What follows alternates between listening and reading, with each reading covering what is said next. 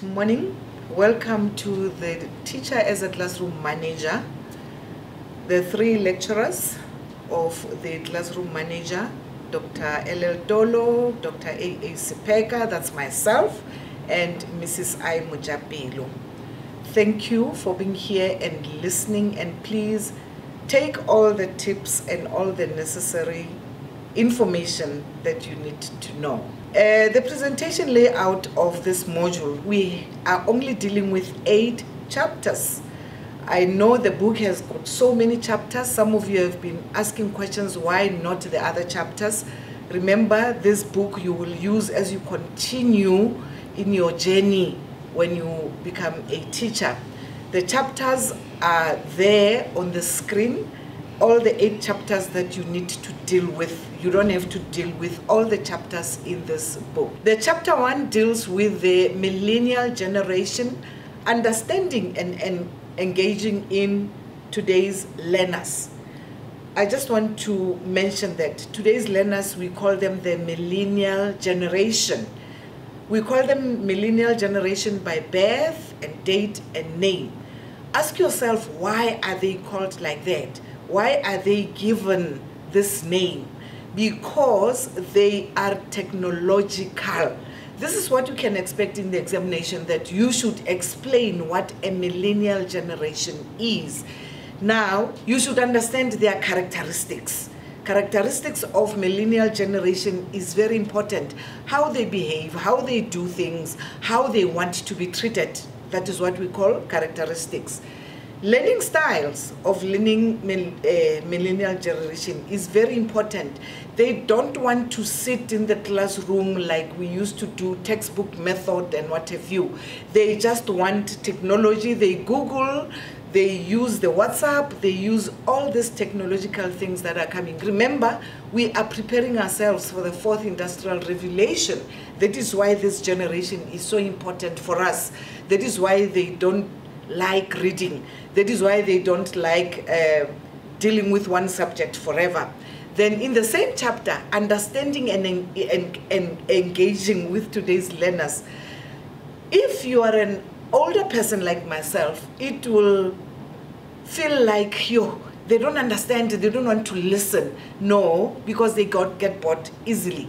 What they want is activity with their hands, with their mind, because technology for them is very important. And another thing, it's quick. That is why they like it. The digital divide, they want to share. They want to share. That is why we have Facebook, we have Instagram, we have all these things that are used all over the world. In future, that is how they are going to communicate. This is the generation that is going to grow old into technology. They won't be like us thinking that I have to meet with so-and-so. They will just meet using Skype. They will use anything for them to communicate. Just like I'm doing now, you're communicating with me with YouTube. If you understand the millennial generation, you can put it in your own words.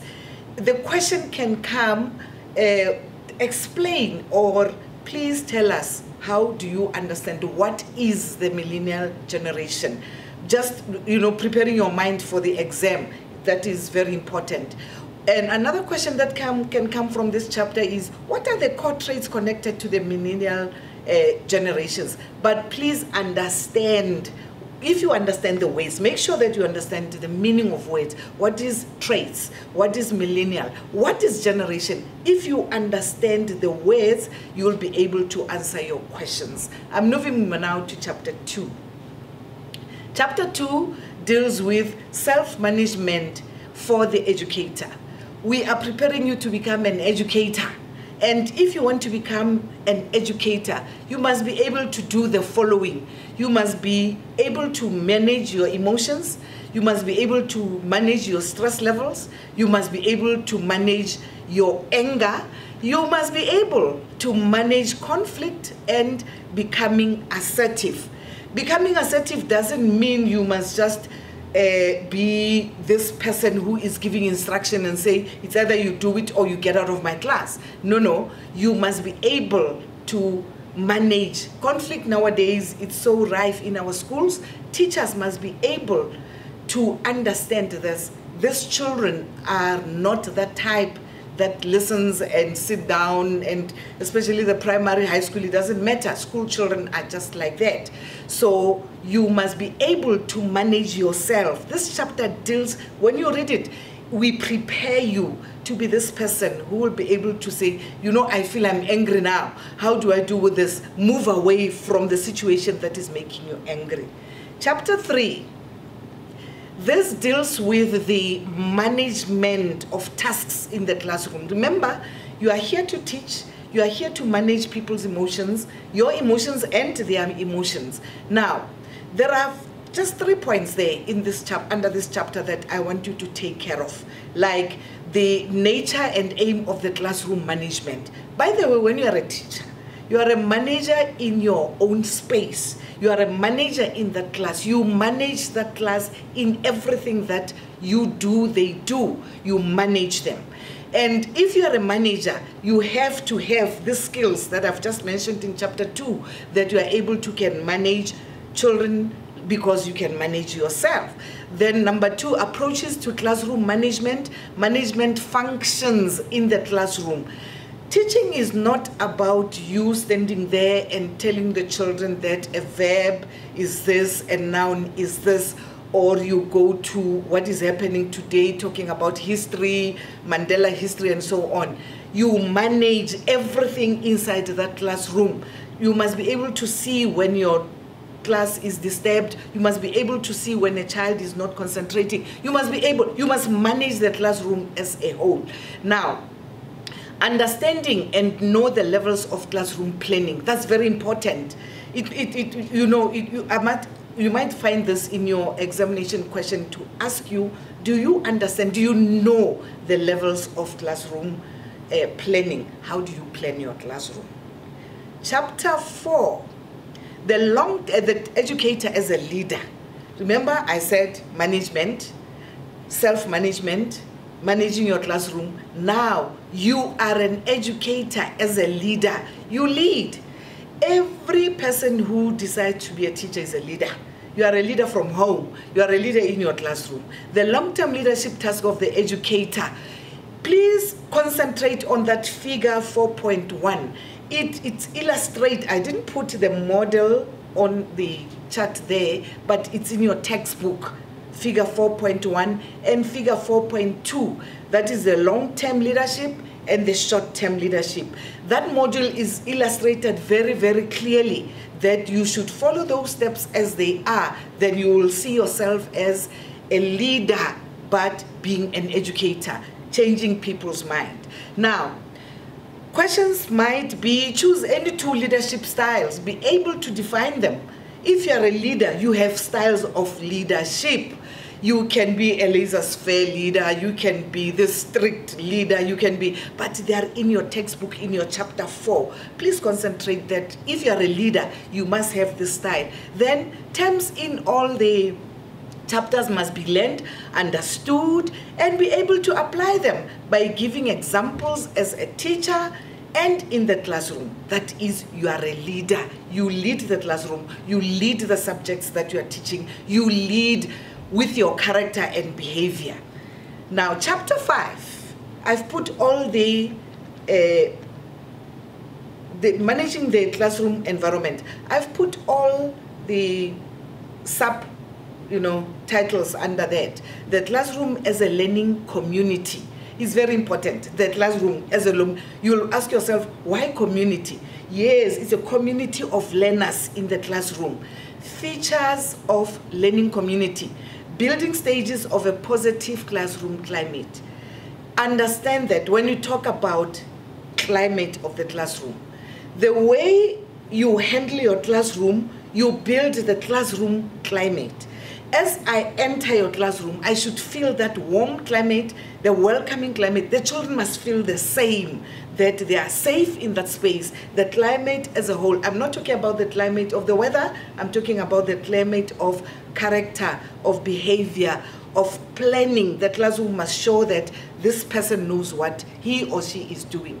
Managing the physical environment. We are talking about a classroom must not be littered. A classroom must not be dirty. A classroom must not be confused.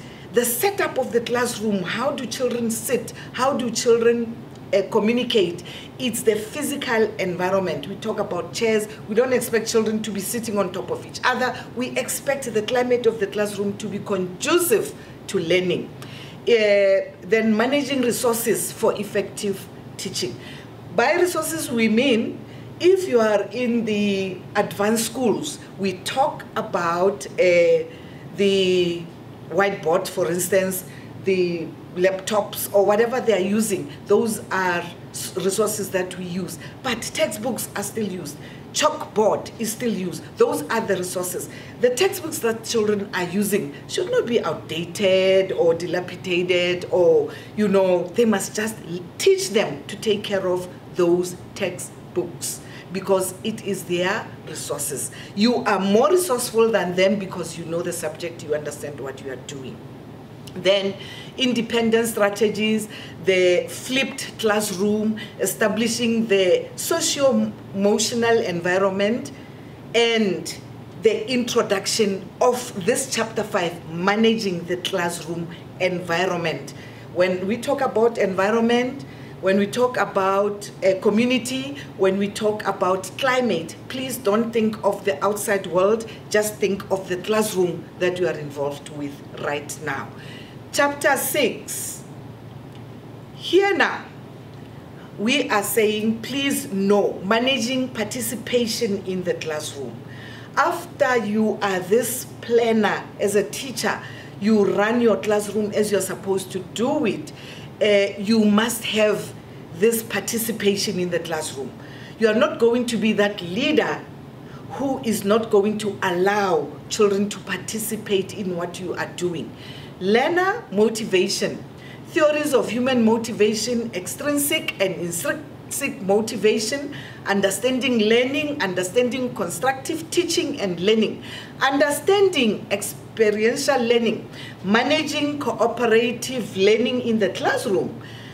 Then I've put some questions there to say, what is cooperative learning? Why cooperative learning? It is very important for you to understand as a student who's going to sit for this examination that you understand what is cooperative learning. You understand why should we have cooperative learning? Because one way learning is not conducive. Some children cannot listen forever. The lifespan of children differ in different ways. Now, as a teacher, you must be so creative as an educator to make sure that they participate, they are together in everything that they do. That is why we even have, when you go back to chapter 5, that is why we have group sittings, pair sittings, and so on, so that they are all of them are cooperative. Components for organizing cooperative learning in the classroom. Then preparation. Those are the subs of this chapter 6. Positive interdependence, individual and group accountability, face-to-face interaction. I don't think on all those that we have mentioned, all those subs that are in your textbook, you just go through them, then you'll understand. But from what I've already explained in chapter 6, when I started, all these are included in the whole chapter. Thank you very much. Now, managing parental involvement. We all know that there is no school that can run without parents. We all know that these children come from different types of homes. We all know that these children come from different places, different villages or townships with different characters. Now, it is very important that parents should be involved. We involve them by becoming SGBs in our schools. We involve them by inviting them to our school to see what is happening with their children. We involve them in many, many ways to check their children's books, to help with their homework and so on. Now, define the term parent. I don't know what you think about parent in your own mind. Who is this parent? What is a parent? What is the role of a parent? Why is this person so important in the child's life? By the way, you as a teacher, you are also a parent in loco. You are also teaching this child. You are also building this child, because this child is with you more hours than the parents at home. Now, the parents must understand their rights and duties. The parents must be there to be involved in the classroom management. If there is something that you want to be helped with, don't run to the school principal's office. Call the parents of your class to say, we need to build some cupboards for these children with this card box. What can we do? You become creative. You become this teacher who involve them, even if it's to them or to you. You might think it's a minor thing, of which it's not a minor thing. A model for parent involvement. Please take care of that 171.3. Manage an integral approach for parental involvement. Initial contact and interview, identifying needs, goals, and objectives. You can never do those things alone unless you are with the parents. Collaboration and communication with parents, not only with the reports, not only with the books. Invite these parents at all times to involve them in their children's growing in education. You make sure that there is collaboration and partnership with them. Then you communicate effectively with parents by calling them, by making sure that you know the parents of your children. Barriers to collaboration and participation is very important, because the barriers can cause you not to approach these children properly, because you don't know the parents, or when the parents are there, you don't deal with what you are supposed to deal with. Then how can parents be involved in the school? Know that, be creative, because you know this module. As you are practicing, you are a practicing teacher to become a teacher. You must be creative. You must show us how can parents be involved. The last chapter 8, this is the last chapter, managing classroom through effective administration. As I said earlier, you are a leader. By just writing the names of the student, you are administrating something, you are busy. The tasks of a registered teacher, responsibilities of a registered teacher, financial administration, filing systems, annual work schedules, assessment plan, formal assessment tasks, and memoranda. You'll find that there are things that you are doing, you think that, those are minor things. Classroom, just a classroom register, that is very important. It's administration. In some schools, you have to even handle monies when children are going out for trip, or when something. In some schools you don't even do that. Textbooks or other learning and teaching support material, that is administration, because now you've got to record the children took out these books, the numbers, and so on. Record sheets, control and assessment in the classroom, managing assessment, implications for the classroom, the role of technology in managing classrooms effectively. This is what you can do. You have your laptop, you record things in Excel sheet. You are trying to make things easier for yourself, for you to get your records in order, and the parents to know that you are an administrator. I think with this, I have given you some hint and tips. You know where to find us. You can call us, you can do whatever, but just know that I say, the team says to you all the best with your examinations, preparations. Know this, learn, iterate, adjust, and do better. Take calculated risk. Learn, adjust, and keep going. As long as you are moving forward, you have not failed. Thank you very much for listening.